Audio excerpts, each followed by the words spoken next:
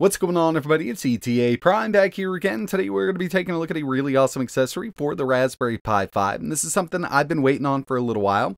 Now, I'm sure we're going to see more companies release more accessories for the Pi 5, but it's kind of been a bit slow when you compare it to how fast they put out stuff for the Raspberry Pi 4. But nonetheless, we've got a lot of companies out there pumping out products for the Pi 5, and in this video, we're going to be taking a look at the best active cooling case that I've tested so far for the Pi 5, known as the Argon NEO 5. If you're into the Raspberry Pi scene at all, you're probably familiar with this company. This is from Argon 40, and they did release some really awesome cases for the Pi 4. This is their first to market for the 5, and on paper, this looks like a really nice case.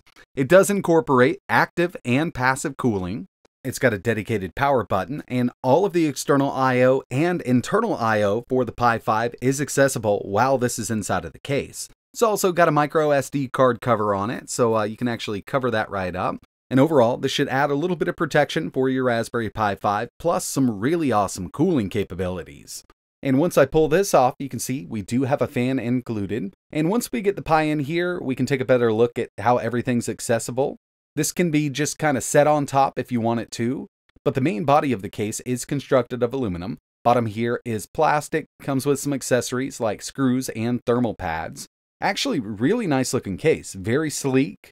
And everything internally is labeled, so you won't get anything confused. Really nice little setup here, and I believe we've got enough aluminum here to just use this as a passive cooler, but through my test I will have this fan active. It won't be on all the time because Raspberry Pi OS for the Pi 5 does have all of this incorporated. You can actually go in and adjust the thermal points if you want to, but I'm going to leave it at the stock settings. This does come with thermal pads, our SD card cover, some rubber feet, and all the hardware we need to mount the Raspberry Pi. And in the instructions, what we need to do here is actually put one of these thermal pads on the CPU, and the other pad is going to go on the PMIC chip. I don't see a reason you couldn't add extra pads here for the RAM if you wanted to, but it's really not going to affect performance.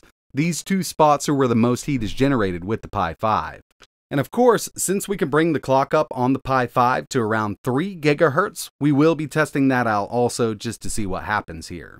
Installation, super easy. I've just installed those thermal pads. We're going to grab the Pi 5 and the case. It's going to slot right in here. 4 screws are going to hold the Pi in place, and we're actually going to put the bottom half of the shell on and put the screws in through that. So in turn, it holds the bottom on and the Pi in place.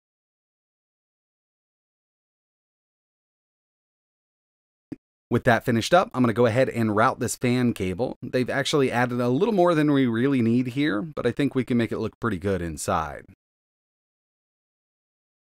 Several different ways you could do this, but I wanted to kind of make it look neat, and I think this works out just fine.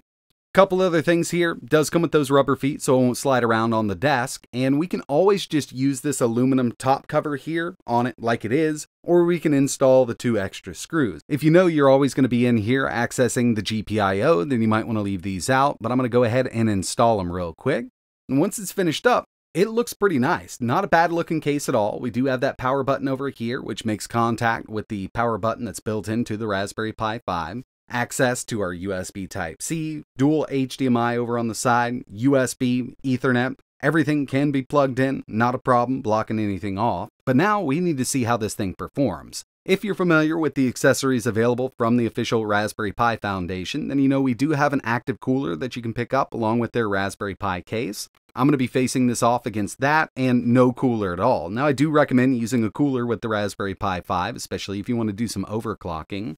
But, you know, I've got the active cooler here from the Pi Foundation and the Argon NEO 5, which actually comes in at only $19 over on their website. I'll leave a link in the description. I want to see if it can beat out the active cooler from the Pi Foundation. Okay, first up, we've got some idle temps using the stock CPU clock of the Raspberry Pi 5. I do 10-minute runs with everything that I test here and give it sufficient time to cool down completely. At idle with no cooler, this does jump up to 62 degrees Celsius. With the active cooler from the Pi Foundation, 58 degrees Celsius. And with the Argon NEO 5, we're at 56, so a bit cooler, and I suspected that we'd have a cooler temp here, given that we do have more metal to kind of absorb more heat. Next, we've got a stress test using stress on the Raspberry Pi 5. Stock CPU clocks a 10-minute run. With no cooler, this does hit thermal throttle at 79 degrees Celsius. I believe it's set at 80. You can go in and adjust this if you wanted to, but I would recommend around 80 degrees. We did hit that with no cooler, and I knew it would do so. The active cooler does an amazing job by itself at those stock CPU clocks, only hitting 58 degrees Celsius, but the Argon NEO 5 came in a little lower at 56. Personally, I don't ever run my Raspberry Pi 5 at the stock clocks. I actually do an overclock to 3 GHz on the CPU and 1 GHz on the GPU. You definitely want a cooler on the Pi 5 when doing overclocking.